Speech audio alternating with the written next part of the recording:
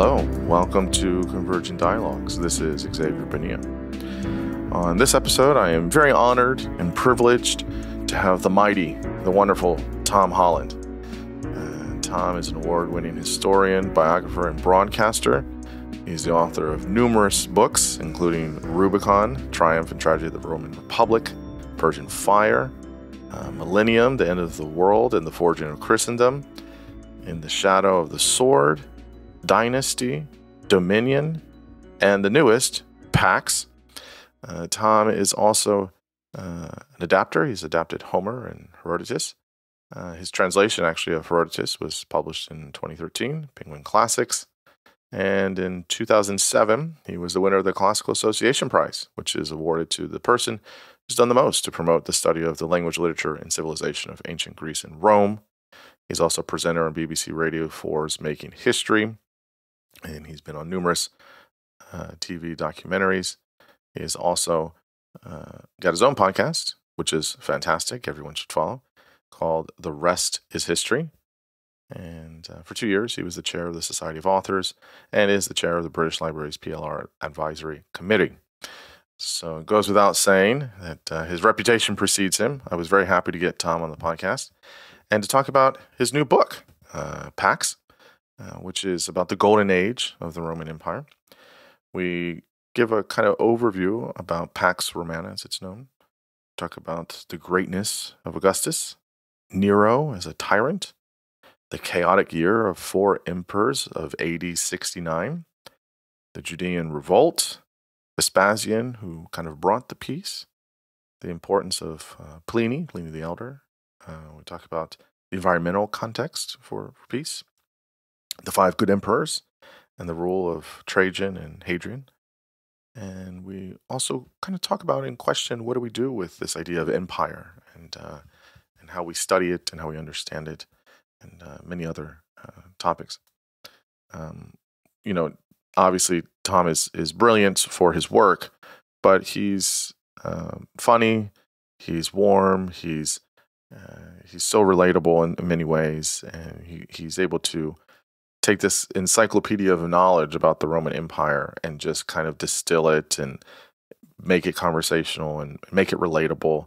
And that's why he's so good. That's why he's so good on radio and podcast and TV and also in the written form. And he was an absolute delight to talk with about an empire that I think is still important for us. It's still important for us to understand many of these things and seeing a lot of the parallels even with humans in our modern day. So very, very honored to have him on.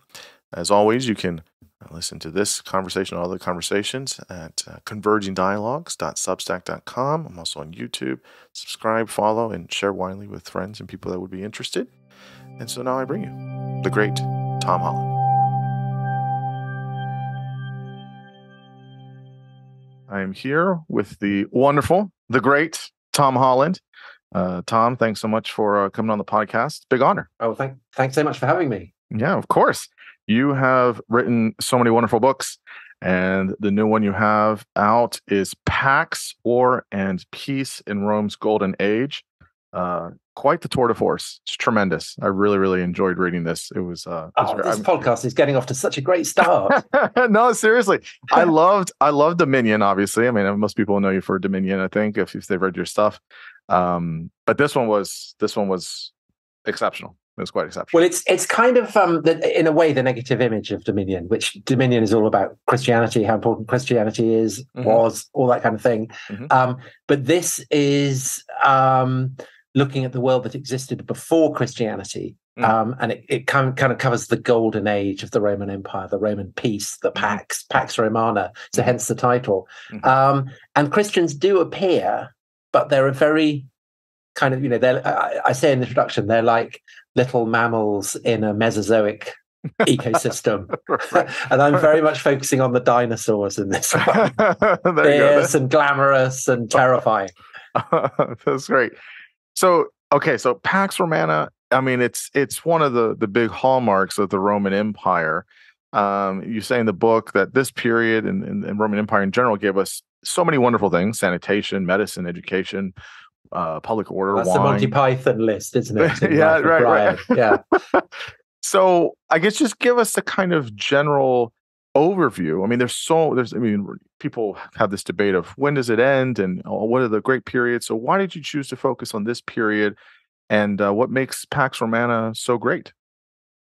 Well, is it great? I mean, that's kind of the question that shadows the entire book. Because although the title is Pax, the Latin word for peace, the argument of the book is that peace is upheld at the point of a sword. And so there's actually quite a lot of killing and warfare in a book that is called Peace. Yeah. So it's the third in a series of books. I mean, it's completely self-contained, so you don't have to have read the previous two books at all. But it is the third in a series of books that began with a book called Rubicon, which described the end of the Roman Republic. So that's the age of Julius Caesar and Cicero and Cleopatra. And then the second book, Dynasty, was the age of Caesar Augustus and his family. And this book, Pax, opens with the death of Nero, who was the last of Augustus's living descendants. So with the death of Nero, the Roman world is faced with the question of what happens next if there is no one with the blood of the divine Augustus in his veins to rule the Roman world. Do you go back to a republican system of government of the kind that existed before Augustus? And it's pretty clear the answer to that is no, because it's just not going to work anymore. But if you're going to have rule by an emperor, how are you going to choose an emperor? Where the emperor is going to come from. And the attempt to answer that question plunges the Roman world into a terrible series of civil wars that lasts for a year and more. And the year that follows the death of Nero, so Nero dies in AD 68, the year that follows, AD 69, is remembered as the year of the four emperors, which is never a good name in ancient history. You have more than one emperor in a year. It's generally bad news. But from that cycle of civil war, it turns out that it's not, it hasn't been a kind of existential risk to the empire. It's a kind of surface froth, and that the fundamentals remain very, very strong. And the empire not only endures, but provides across the whole span of the Mediterranean and beyond a relative degree of peace, of an order that had never existed before and would never exist again. So the Roman Empire is the only unitary power to have ruled the whole of the Mediterranean. That's never happened since. And although it is a military autocracy, it brutally suppresses any hint of rebellion. And there are a number of very celebrated rebellions in this period. Nevertheless, it is an astonishing achievement for a pre-industrial ancient empire to have maintained peace for as long as it does, and relative degrees of stability. So the book is really about what are the costs of that and what are the benefits of it. Yeah, I think that there's all these interesting stories that maybe some people have heard before, but I love the way in which you kind of have this nice thread of kind of moving from period to period with certain players that are involved. So you obviously mentioned Augustus. We don't have to talk about him at length, but just kind of where it sort of starts, right? Of how he did a lot of wonderful things and kind of really brings the empire there. I think he is probably the most astonishing political figure in the entire history of the West, because it's not just that he restores peace to a shattered world. I mean, other rulers have done that, but it's the way in which he persuades a people who had previously been proud of their republican traditions and proud of the fact that they, unlike other peoples, were not ruled by a single man. It's the way that he persuades them that actually the establishment of this autocracy that Augustus pulls off is going with the grain of Roman tradition. So it's an incredible confidence trick. So if you think of politics as the art of deceiving people. It certainly is. Manipulating and deceiving. Manipulating and deceiving. But also giving them absolute, the benefits of a relative degree of peace. Sure. Augustus's achievement is staggering. And everyone kind of from that point on lives in his shadow. And the question is, how do you do that? And this book is, as I said, how do you do it if you don't actually have someone who's descended from Augustus on hand? Do you think a lot of that is just his innate skills, his personality? What do you think it was about him? I think he was unbelievably ruthless when he had to be. but he didn't pursue violence for its own end, and he didn't pursue cruelty for its own end. And having obtained supreme power in the Roman state, which was always his ambition, having done that, he was then content to pretend that he didn't have as much power as he actually wielded, and to kind of soft soap his autocracy.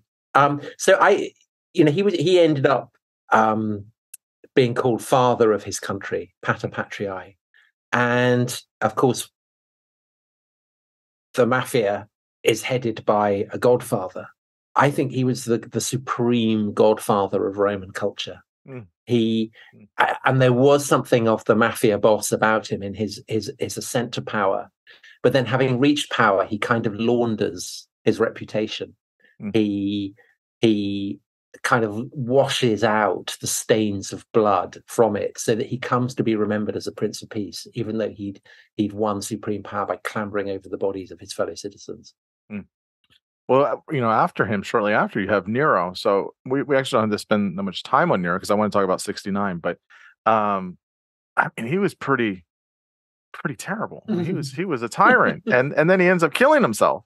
I mean, he's remembered. He's absolutely remembered as one of the archetype of a terrible emperor, bad emperor, and he's hated certainly by Roman historians. And he's also very strongly disliked by Christian writers who commemorate him as, the beast in the Book of Revelation and so on. So he has a very bad reputation.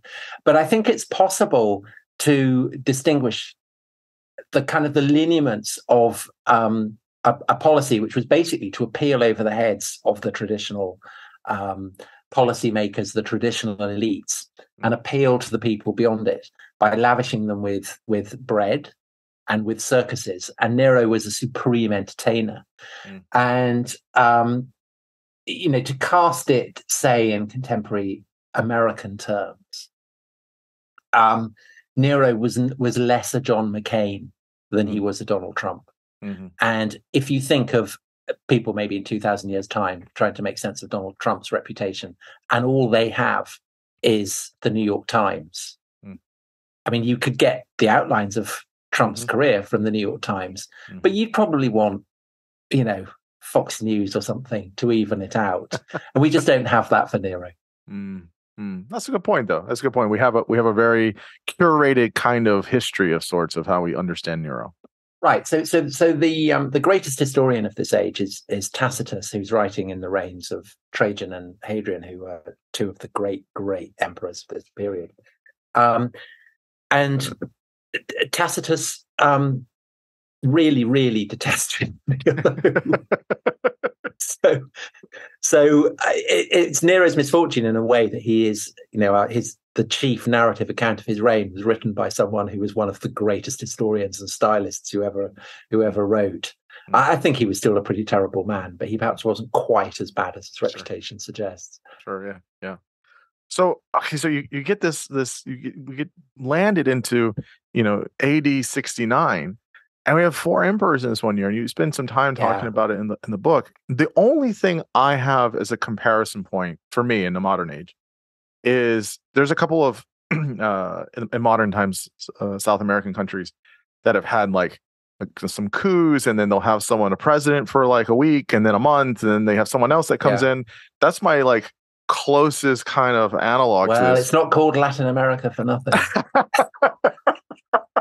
So how similar is it to things that we see this in today's day and age, or was it just like a chaotic year? Like, what was going on there? It is a chaotic year because as I say, it's about legitimacy. It's a terrifying business being an emperor. You are one of the emperors compared it to holding a wolf by its ears. You have to appeal to the traditional elites, the senators, the equivalent of the New York Times. You have to appeal to the masses. You have to entertain them. You have to keep them fed, and you have to appeal to the military, because without the military, you are nothing. And maybe a classical kind of metaphor would be to say it's like it's a bit like driving the chariot of the sun. That if you if you go too close to the earth, then it burns up, and if you go too close to the sky, then everything freezes. It's really, really difficult, and it's a pre-industrial age as well. So there's no kind of communications. So Caesar's power is, on the one hand, you might think it's absolute. He's the mediator between the people and the gods. So he has a crucial role in the functioning of the empire. But in other ways, he's almost powerless because he doesn't have the levers of power. He can't. He doesn't have a kind of fully functioning civil service or anything like that. So he's simultaneously unbelievably powerful and powerless.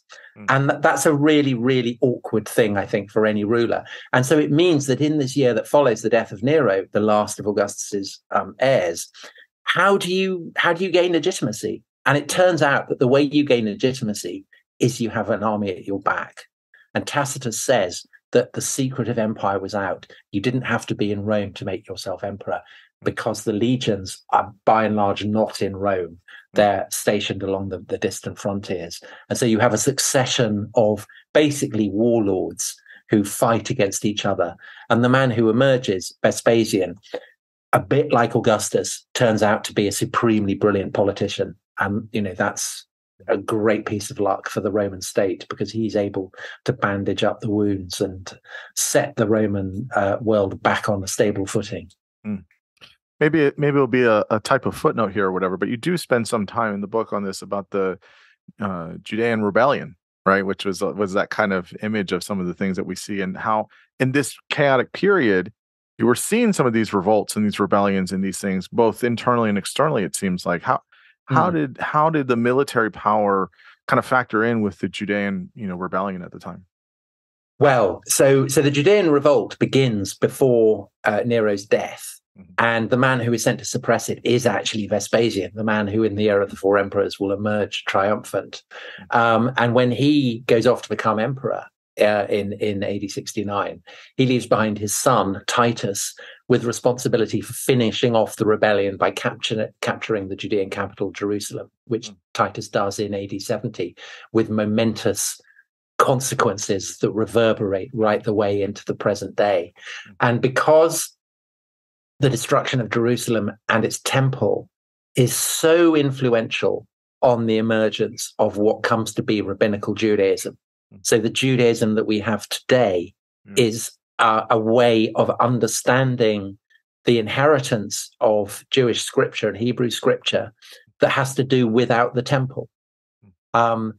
Without, if the temple still functioned, then rabbinical Judaism probably wouldn't exist at all in the form that we have today. And because of that, and also because of the impact that it has on Christian traditions, the Judean revolt has an absolutely outsized role, I think, in the history of rebellions in the Roman Empire. But actually, if you look at it in the context of the age, the Judeans are not really that special. I don't think there was anything inherent within Judea in the first century AD that made the war inevitable. I don't think it was anything to do with the fact that the Judeans had worshipped a single god and therefore they were uniquely strange and aberrant. The Romans certainly saw them as being weird, but they saw everyone as being weird. So, the Judeans might worship a single god, but they didn't castrate themselves like Syrian priests were prone to doing, or worship gods with animal heads like the Egyptians did, or kind of murder people in oaken groves like the Britons did. The Romans thought everyone was odd. But what happens is that there'd been a terrible fire in Rome under Nero. Nero wanted to repair it, so that meant he needed cash. And so he sends tax collectors out basically to screw as much money as he can out of the hapless provincials. And in Judea, an unfortunate sequence of circumstances ends up with a rebellion and a legion being annihilated in an ambush. And once that's happened, the Romans are not going to allow a legion's destruction to pass unpunished. And there's a kind of cascade effect of terrible consequences. So you mentioned already Vespasian. How did he kind of have that start of that Flavian dynasty and begin this kind of period of peace that you talk about in the second half of the book? What did he, I guess, do different that the other three emperors didn't, that kind of were saying, okay, how do we move out of this chaos? Well, he's kind of like the guy in a bar watching other people get punched or arrested or knifed or whatever, and then he steps in and takes over. The three emperors who precede him are killed in rapid succession because they're unable to root their power in a kind of a degree of military sport that spans the whole empire. Vespasian bides his time. He waits until he's fairly confident that he's going to win. That the third emperor in the era of the three emperors, a man called Vitellius, who is famous for eating pies. He's enormously large, and Tacitus has this incredibly exaggerated description of him as he's descending on Rome from the Rhine, where he's been one of the commanders of the whole of Italy, shaking as wagons bring him donuts and pizzas, and I mean, obviously the Roman equivalent of those. And so Vitellius is seen as a kind of a lazy, fat incompetent. And when Vespasian sends his troops, he's able to secure peace pretty rapidly. And he's from a kind of humble stock. He's from peasant stock from outside Rome. He has no senatorial pedigree at all, unlike his predecessors. He was appointed by Nero to the Judean command precisely because he was a nobody. But this gives him a kind of inherent popularity in the way that someone who is not snooty, someone who has the popular touch, even today might have. So it was said of Vespasian that he looked like a man who was straining to have a shit. And if you anyone listening to this, you want to Google a bust of Vespasian, I think you'd immediately see what that joke said. And it was said to his face, and he found it quite funny. So he was an outsider. He was one of the people of sorts.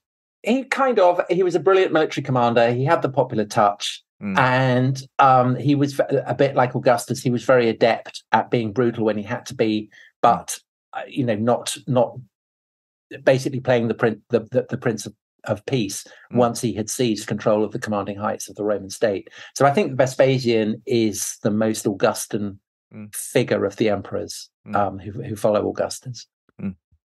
In the book you talk about is it Pliny, right? His Pliny, yeah. There are two Plinys. Yeah, so very confusing. The one you mentioned in the book is very important for understanding the context of Pax Romana. So could you talk about? Well, so there are two. So there's the elder Pliny, who is he's kind of a career civil servant.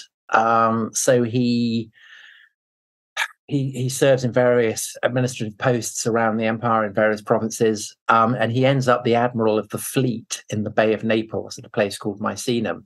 But he writes single-handedly an enormous encyclopedia, as essentially an attempt to integrate into a single book everything that's known about the world. And he feels that he can do this because, as a Roman, he belongs to the people who rule the world. So whereas previously it was very difficult to obtain information, now he can do it. And it's kind of interesting. I think that there seems to be something about empires at their peak that, and I guess it's the kind of the globalizing ambitions of great powers at their pinnacle that lends itself to encyclopedias. So when the British Empire was in its heyday, the Encyclopedia Britannica was invented. And of course, now the American Empire is at its height and we have Wikipedia. But the equivalent of those in the Roman time was Pliny's Encyclopedia. It was an absolutely astonishing achievement. And he's running the Roman fleet at this time. And he does it basically by not allowing himself any spare time. So even if he never walks anywhere, he goes in a litter so that he can sit in the litter and kind of read books and make notes and write up his encyclopedia. He famously dies in the eruption of Vesuvius, which happens shortly after the death of Vespasian in AD 79, when he's succeeded by Titus. And because he's the admiral of the fleet, he has a charge of a whole load of ships that go off to investigate the eruption of Vesuvius. He's doing this partly to do an evacuation program, which he can't do because there's too much kind of pumice and rubbish in the harbours by the time he arrives there, but also because he's just very interested in it. Pliny's very much the kind of guy who, told that a massive volcanic eruption is happening, would say, "Brilliant, let's go check it out." And so he ends up dead, very sadly. But we know about this because his nephew, who's known to posterity as the younger Pliny, who goes on to become, again, a very distinguished public servant in the reign of Trajan, he writes these two very famous letters describing the destruction of Pompeii and the death of his uncle, the elder Pliny. And it's one of the kind of the great scenes, not just of Roman history, I think, but of global history. It's probably, I would guess, the most celebrated natural disaster in history. So it's kind of wonderful centerpiece for this book. And what I really enjoyed doing in Pax was integrating all the various sources of knowledge for that eruption, which aren't just literary. It's not just Pliny's letters. Obviously, there's the archaeology as well of Pompeii and Herculaneum. And there's also the volcanology of it, which has really been refined over recent years. So you can put all that together and have a pretty accurate sense of what is going on. How the volcano is behaving and how that is then impacting people, certainly in Pompeii and Herculaneum, which famously get buried, but also, say, in Misenum, the center of the Roman fleet. Yeah, you were giving in the beginning part of the second part of the book this kind of detailed account of Pompeii and also Campania, which you're talking about this context. How was the environment, I guess, important for peace? Because sometimes, people will have different terrains that they'll live in, or there'll be certain types of things that they can grow or not grow. But how are these types of environmental context important for, maintaining peace? Well, I think one of the things that's become clear over recent years is that the climate generally in this period was pretty good. It actually was conducive to agriculture. And without agriculture in antiquity, there is nothing. By and large, people are living a subsistence existence. But the length of peace and the scale of Roman territory means that you can have in this period what you probably won't have again until the 17th century in the Dutch Republic in England. The kind of the birthplaces of modern capitalism. The Roman world in this period was probably verging on the wealth that you get in that period. And that's because different regions can specialize in what they're good at and be relatively confident that trade links will hold up and that the imperial government will uphold laws that enable trade to be sustained across vast distances. So that's not actually answering your question, is it? I've slalomed off peace and started talking about the Roman economy. The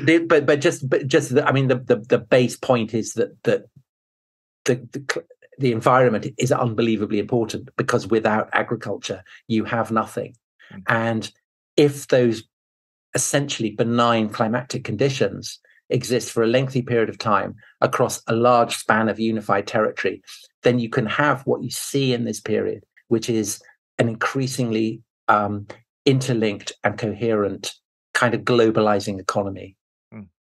Yeah, I think it's always interesting to see how certain periods will really thrive in certain contexts and other periods less so. And I think it's also interesting how the climate will continue to change. Of course, there's not that much change, within 100 years. But when you're looking at, several dynasties, it can be quite different in certain parts of the world, which is really, really fascinating.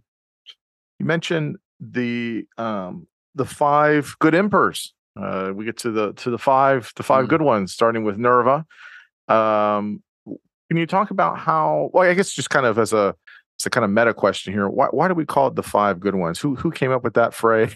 Or it's all spin. It's all spin. Well, it's not entirely spin. So these are the emperors who rule from Nerva, as you say, who comes to power at the end of the 1st century AD.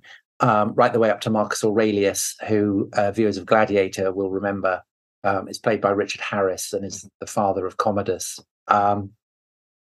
And Gibbon, in his Decline and Fall of the Roman Empire, begins the decline and fall of the Roman Empire with the death of Marcus Aurelius and the succession of Commodus. And Nerva had come to power in the wake of a coup. So the last of the Flavians, the younger son of Vespasian, a man called Domitian, who was very, very autocratic, but actually pretty effective. But people didn't like him, and he got killed in a palace coup. And so it was absolutely in the interests of everybody involved from that point on to blacken his memory. And so the more his memory was blackened, the more the fame and reputation of the emperors who succeeded him were upgraded. And this benefited one emperor in particular, a man called Trajan, who was remembered by the Romans as the Optimus Princeps, the best of emperors. And the reason for that was that Trajan basically enabled the Romans to have their cake and eat it. He enabled them to have all the fruits of peace, but he also enabled them to feel that they were still a great martial power. So one of the things that worried Tacitus, the great historian of this period, is that actually empire was very bad for the Romans, because the more lands you ruled, the more wealth you had, the more luxuries you could purchase, the softer you became, the more depraved you became. And so this sense that's still quite popular, that the Roman Empire becomes decadent, this basically derives from Tacitus. But he's writing as a kind of stern moralist who basically thinks that the Romans should all have been taking, cold showers and eating turnips and things like that, rather than indulging in all the riches that their empire had brought them. And he was very, very worried about this. He thought that the Romans were soft compared, say, to the Germans, who hadn't been suborned by the ease and the wealth of civilization.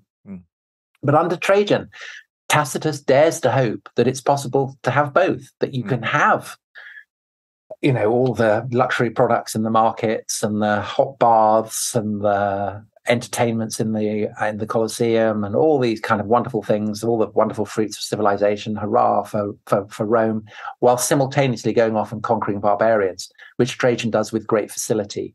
And so Trajan is always remembered as basically, the model of what an emperor should be. Again, I think this is slightly overdone, because actually Trajan, towards the end of his reign, embarks on what everyone listening will know is not necessarily a brilliant foreign policy move, which he invades Iraq, and it all goes tits up.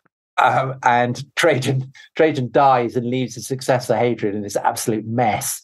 And Hadrian's solution is to withdraw from Iraq. And sounds familiar. Yeah, there are certain history does repeat itself, doesn't it? Well, there are certain echoes that sound across the millennia. Right.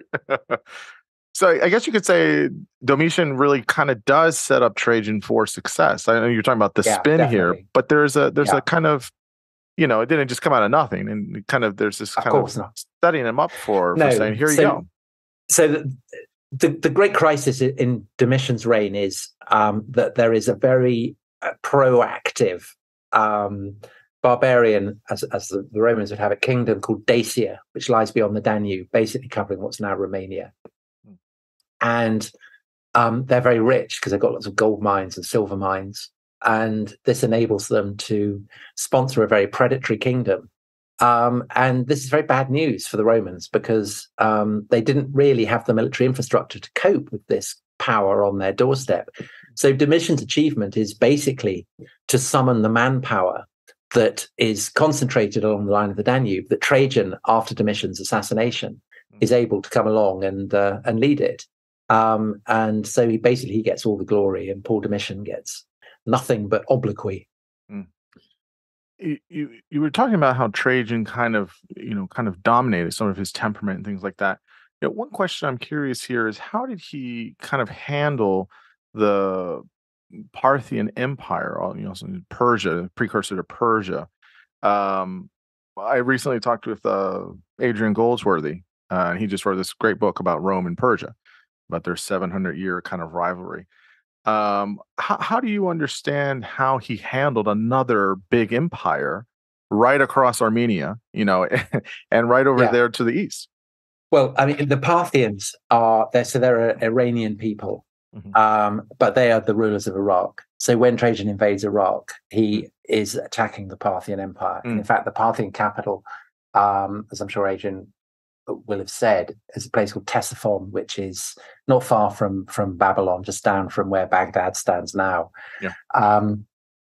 So Trajan's The Parthians had always been a thorn in the side of the Romans. They had notoriously beaten one of the great warlords in the age of Julius Caesar, Crassus, at the Battle of Carrhae. And Augustus had decided that it wasn't worth the effort of trying to bring the Parthians to heel, that it was too hard a nut to crack. So he had established a kind of it wasn't even a cold war. He'd established a kind of peace, a modus vivendi with the Parthians. But Trajan is very, very ambitious for military glory, and I think comes to believe his own legend. And so, as he had done with the Dacians, so he does with the Parthians. He builds up an enormous concentration of military manpower in Syria. And as you say, he succeeds in subduing the lands to the north of what's now Iraq. So the eastern kind of reaches of what is now Turkey, Armenia, those kind of territories. And he does that pretty well. And then he launches the invasion of Iraq. The Parthians melt away. Trajan reaches the Persian Gulf. He sees a ship sailing off for India, and he weeps that he cannot follow in Alexander's footsteps and reach India himself. And it's all kind of very, very, he's posing as Alexander, he's posing as the great conqueror. He's very, very aware. If the cameras were there, he'd be playing up to the camera. But it all disintegrates, and a bit like George Bush. Landing on that aircraft carrier and saying mission accomplished. Trajan kind of does the same, but even as he's doing it, insurgency is breaking out, and Hadrian just decides it's not worth the effort, and so he withdraws troops from Mesopotamia. He patches up a peace with the Parthian kings, and Hadrian's policy is very much to say that Parthia doesn't really deserve to be conquered by the Romans. It's just a load of desert. Who cares? Nobody really cares about them. In the same way that why would anyone care about the Germans? It's just a load of bogs and forests. And why would anyone care about the Caledonians? I mean, they're just midges and awful people, kind of screaming.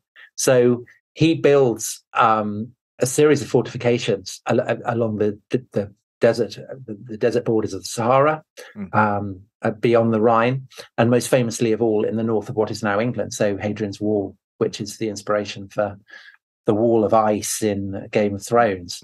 But this isn't a defensive strategy so much as a gesture of contempt towards those who lie outside the Roman Empire.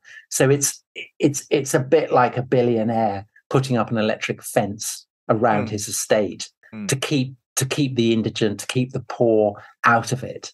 So Hadrian is not in any way saying that he doesn't have the Romans don't have the right, if they want to go off and beat up the Caledonians or the Germans or even the Parthians if they want to. But it's not worth the effort. So Hadrian's Wall, for instance, is not a defensive system so much as a statement of Roman power that is designed to intimidate and is designed to rub the noses of those who lie beyond it, that they are not worthy of inclusion within the great garden that is the Roman Empire.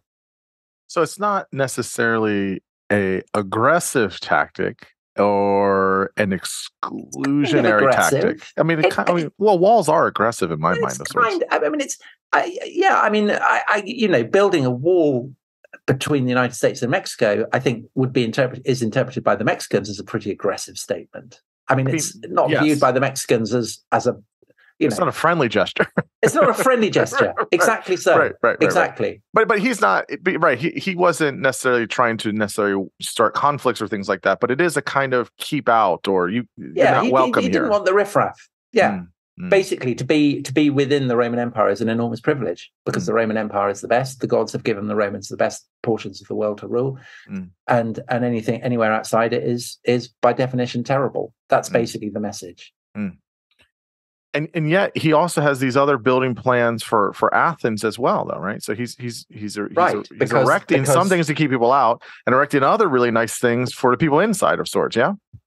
Yeah, because Hadrian is a great lover of Greek culture. So as a young man, he's called Graeculus, the little Greek. He grows a beard. He's the first ruler of the eastern half of the Mediterranean since Alexander to have a beard. And the beard is, on one hand, a symbol of his identification with the legionaries, because legionaries often wear beards, but it's also a statement of his enthusiasm for Greek philosophy, because Greek philosophers wear beards. And so Hadrian wants to integrate the Greek half of the empire and make it feel more Roman. And so he sponsors what's called the Panhellenion. It's a kind of Greek equivalent of the European Union. And he chooses Athens to be its capital, and he builds it up and sponsors it, and all kinds of civic adornments. And he is, in a way, plotting a course for the Roman future, where in the very long run, the center of gravity in the Roman Empire will become Greek speaking, because the western half of the empire, including Rome, will fall away, and the capital of the Roman Empire will become a Greek-speaking city, Constantinople. And so when Constantinople finally falls to the Turks in 1453, the Greeks who are defending Constantinople call themselves Romaoi, Romans, and the Turks call the lands of the former lands of the Byzantine Empire Rum, after Rome. So what Hadrian is doing there, in kind of integrating Greece and Greek culture and Greek aspirations and Greek ambitions and Greek self-identifications with the ideal of Roman universal power, has a very, very long legacy, reaching right the way into the end of the Middle Ages. So he's I think a very significant figure. Yeah, I mean, he's from, I think, modern day Spain, right? That's right, as Trajan was. Yeah. I mean, of Roman descent, so the Roman settlers have gone out there, and the Romans have what they call coloniae. So that's where our idea of the colonial comes from. But colonies have a very specific legal role in the Roman world. They are little implantations of Roman culture in non-Roman territory. So initially in Italy, but then increasingly across the whole of the Roman Empire. Probably the most famous one is a colony planted on the Rhine, which still bears that name. So it's Colonia, today's Cologne. And these are places where people speak Latin. They're modeled on kind of Roman town planning and everything. So another one would be Corinth. So when St. Paul writes to the Corinthians, that these are not Greeks he's writing to, they are Romans. Beirut, Berytus, that also was a great center. That was a colony, so that was a great center of Roman culture. But what's interesting about Hadrian's kind of Greek European equivalent of the European Union is that actually Corinth is integrated into that. So there's a sense that a Roman city in Greece can be thought of as Greek. And I guess it's the emergence of what we would call Greco-Roman civilization. And Hadrian obviously thinks this is a tremendous plan, a tremendous wheeze. And so he tries to adopt it as a policy in Judea, where the ruins of Jerusalem are garrisoned by a legion, ever since the destruction of Jerusalem and the temple by Titus and his legions decades before. And Hadrian thinks it would be a tremendous idea to turn this into a colonia. So he calls it Aelia Capitolina. Aelius is his family name. So he's naming it after himself. And Capitolina is an allusion to the Capitol, where the great temple of Jupiter of the Capitol, Capitoline Jupiter, is stationed. And so he's doing Jerusalem tremendous honor. He's naming it after himself, and he's naming it after the great god of the Romans. But obviously this goes down like a cup of cold sick with the Judeans themselves. And so there's another terrible revolt. And so this is one of the great tragedies of Hadrian's reign, is that this extraordinary emperor who, more than any other emperor who had ruled the Roman world, was so sympathetic to the aspirations of the peoples ruled by Rome, precipitates the most murderous and bloody rebellion in Roman history. And it culminates in the expulsion of the Judeans from their own homeland. They're expelled from Judea. And Judea is renamed by Hadrian Palestina, so Palestine. And, the consequences of that are with us to this day. Yeah. Wow. So we get one of the last people you talk about in the book is Antonius Pius, right? And what's his aim of trying to keep no major military conflicts during his reign? Well, he's adopted by Hadrian as his son, and so this is what happens throughout. Once Domitian is dead,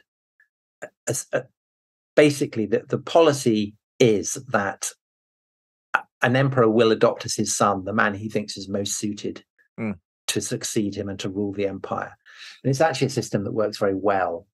And Hadrian adopts Antoninus Pius, who, as his name suggests, Pius isn't pious in our sense. It's someone who is alert to his responsibilities to the gods. And if you have an emperor who's alert to his responsibility to the gods, then that's great news for the empire, because paying the gods their dues are a bit like taking out insurance.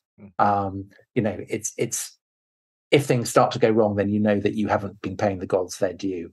Antoninus Pius does. The world is at peace, and basically, I didn't go on to cover him because nothing happens. There's nothing to write about, really. And so in a way, I mean, that's the noblest legacy for an emperor is that nothing much happens in his reign. The last question, so obviously you get Marcus Aurelius after that, which you mentioned earlier, and it's kind of this 5 good emperors there. I guess the last question I have for you is kind of twofold, I guess, they're kind of separate questions, but we talk about this golden age, the Pax Romana, this golden age of Rome, but I guess we've talked about it a little bit throughout the conversation, but what does that indicate for us, I guess, in the modern era? And kind of connected with that is, we seem to have a kind of distaste now for empire, right? We don't like empire and colonialism and all these things.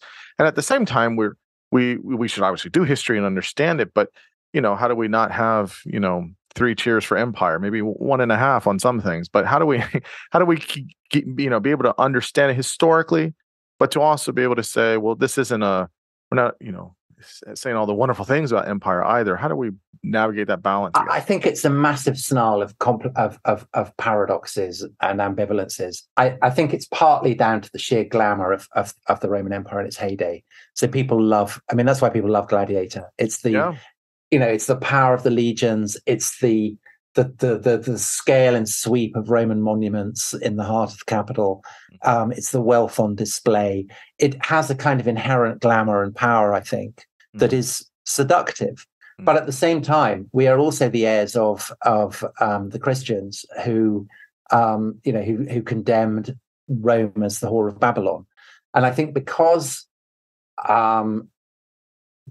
actually, in the long run, the most significant event of the first 2 centuries of the first 2 centuries AD is the crucifixion of Jesus by the apparatus of an imperial power. There is a kind of, in Christian culture, an inherent suspicion of empire that simply hadn't been there in the Roman world. And so in that sense, our attitudes to the Roman Empire are a kind of tug of war between Roman attitudes and Christian attitudes. And the two become confused because, of course, the Roman Empire becomes Christian. And so to the Romans of the imperial period, in following Constantine's conversion right the way through the Middle Ages and into the modern period, there is a sense that the Roman Empire is an expression of God's will, just as there is also a strong sense that it's better to be the crucified than the crucifier. It's better to be the tortured than the torturer. And I think there's a particular kind of emphasis on that at the moment. There's nothing quite as Western as decolonization. If you want, it's basically people who are Western or very influenced by Western ideas who think that decolonization is inherently a good thing. So that's all very complicated. But an additional complication, I think, in the United States is that the infant republic in the wake of the Revolutionary War was consciously modeled on the Roman example. And so that means that people in the United States, right from the very beginning, have always been conscious of what happened to Rome. And there are two kind of great crisis points that I think has haunted the American imagination. There's the decline and fall of the Roman Empire itself. So there's the anxiety that the whole United States will disintegrate, that American power will implode, all that kind of thing. But the other great cause of anxiety is the fact that the Roman Republic fell. And so there's anxieties that the Republican form of government will go and be replaced by an autocracy. And that also, I think, is part of the kind of, in the United States, particularly culturally distinctive part of this kind of ambivalent attitude towards Rome. It's very, very fascinating. I never really I know people make that analogy, but I never really kind of put it in context. That's very, well, it's because the founding fathers were so influenced by the histories of early Rome. They expelled a king. Jefferson, in particular, had this kind of fantasy that the American Republic would be made up of yeoman farmers, very like the ancient Romans, who would leave their plows to go and serve their country and then go back to their plows. So that was very much kind of part of the early myth, and it's why in your capital you have a Senate and you have a Capitol Hill. I think if you've got those in your capital, it's very difficult, and all the buildings look like they've come from ancient Rome. It's very difficult not to have the Roman Empire as a shadow in your imaginings. And I'm sure that, that's part of why the reactions to the storming of the Capitol a couple of years ago is it a couple of years ago? 3 years? I'm losing track of how long ago it was. But 2 years. 2 years. As people pointed out, the shaman with his buffalo skin and everything. I mean, he looked like a kind of goth, seizing seizing the Senate House or something. And those echoes come very, very obviously to people, I think. Yeah, I mean, having grown up around DC most of my life and living close by.